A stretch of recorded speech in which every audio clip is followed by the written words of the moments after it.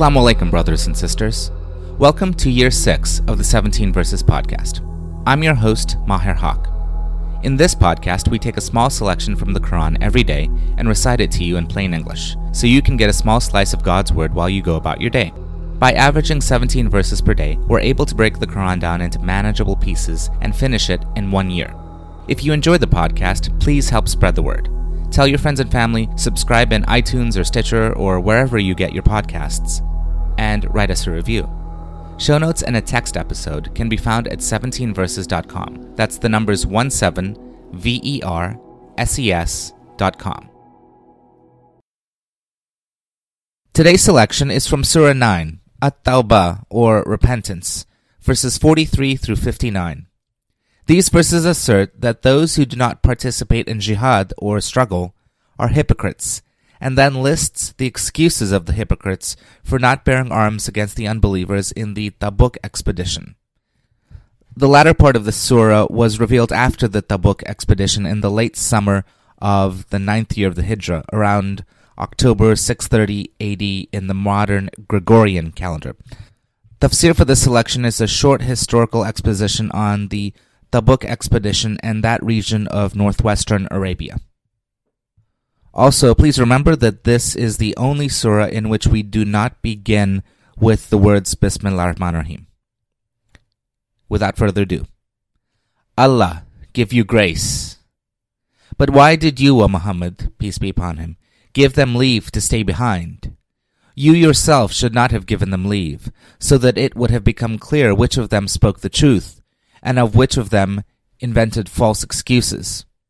Those who believe in Allah and the Last Day will never ask you for exemption from fighting with their wealth and their persons. Allah is aware of those who are righteous. Only those people ask for exemption who do not believe in Allah and the Last Day, and whose hearts are filled with doubt, and are wavering because of their doubts. If they had intended to march forth, they would certainly have made some preparation for it. But Allah did not like their going forth, so He made them lag behind, and they were told, "Stay behind with those who stay behind." Had they gone with you, they would have added nothing but mischief, and they would have made efforts to create disorder among your ranks, and there would have been some among you who would have listened to them. Allah knows the wrongdoers. Indeed, they had plotted sedition before, and created disturbance to make you unsuccessful until the truth came through, and the decree of Allah prevailed, even though they disliked it. Among them there are some, like Jad bin Qais, who said, "Grant me exemption and do not expose me to temptation of the Roman women's beauty."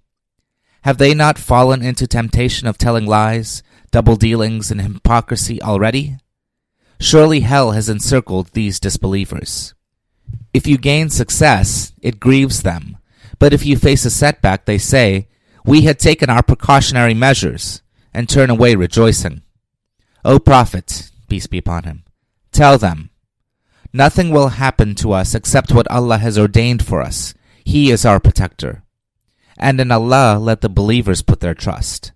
Further tell them, "Can you expect for us anything other than two excellent things, victory or martyrdom? But we are waiting for Allah to afflict you with punishment, either from Himself or by our hands. So wait if you will. We too are waiting."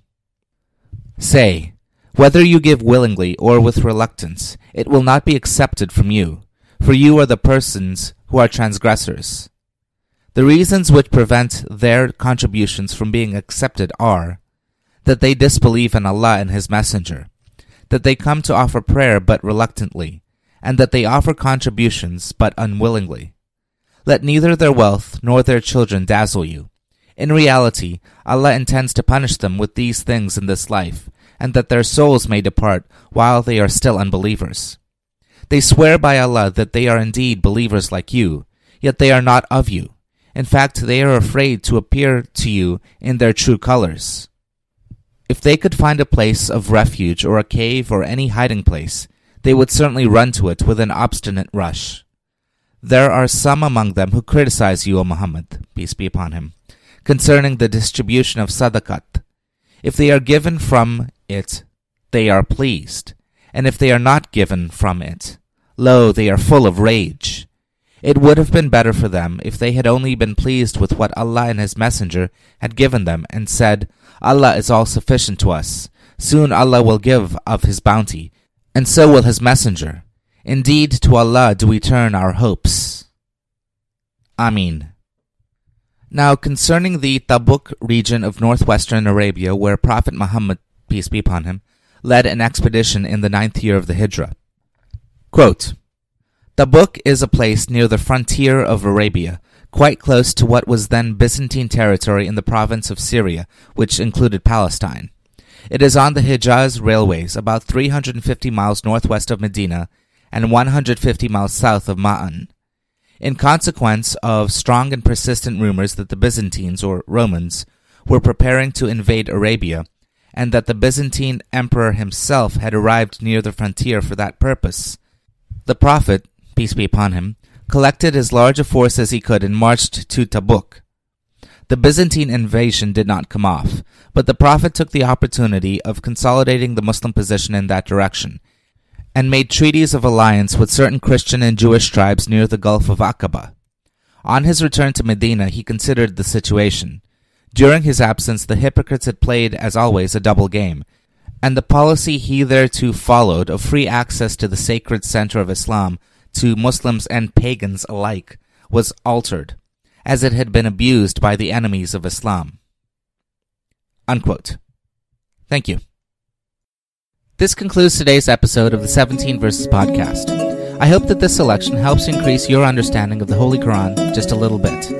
If you like the podcast, you can subscribe in iTunes or Stitcher and write us a review. Or you can grab the RSS feed and put it into your own podcast app. The show notes, including a text version of this episode, can be found by going to 17verses.com. That's the numbers 17, VERSES.com. Thank you, and be well.